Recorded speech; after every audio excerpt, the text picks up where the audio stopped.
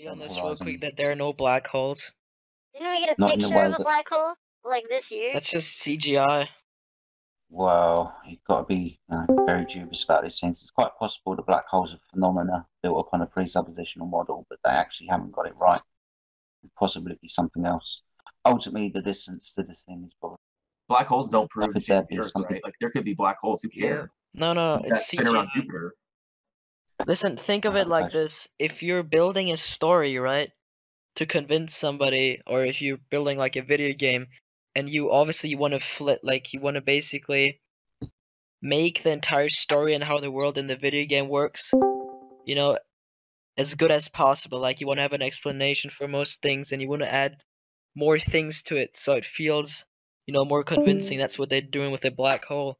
They're just adding elements to deceive you. It's like adding details to a story.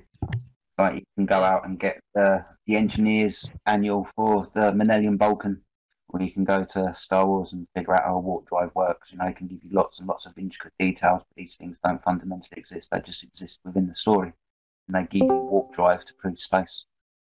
Exactly. So RDM, do you know what we mean now?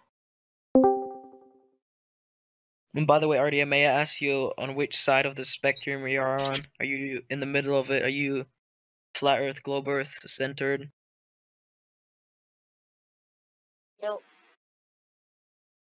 Yeah. You want to answer my question, or? What's the question? Oh, I was just asking RDM here on which side of the spectrum he is, if he's on the I was fence. AFK, sorry. So what's the question relating to? So what do you think the Earth is? Do you believe it's a spinning, funny, globy? Well, that's what I was raised to believe, but I'm just here to learn. No, that's good. I learned about the ice wall and the land outside of it, and what that dude, who I forgot his name. Why are you laughing?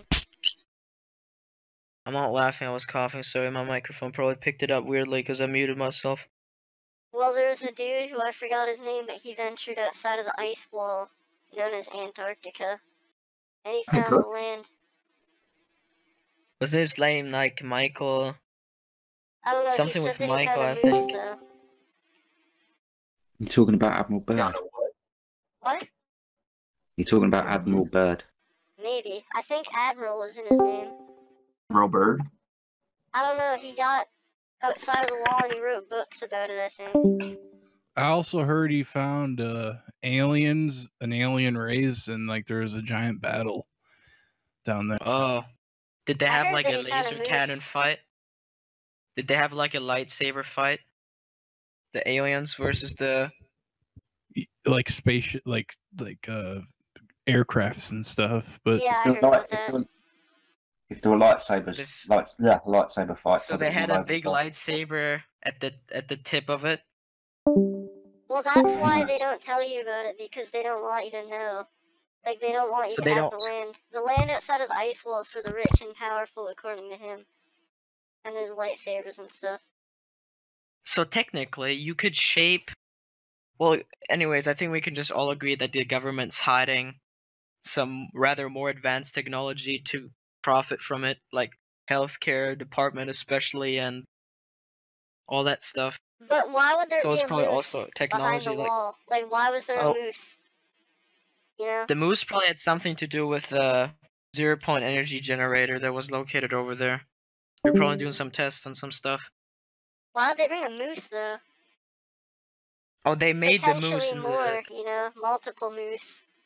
Yeah, it's like listening to the History Channel. No, they create life there.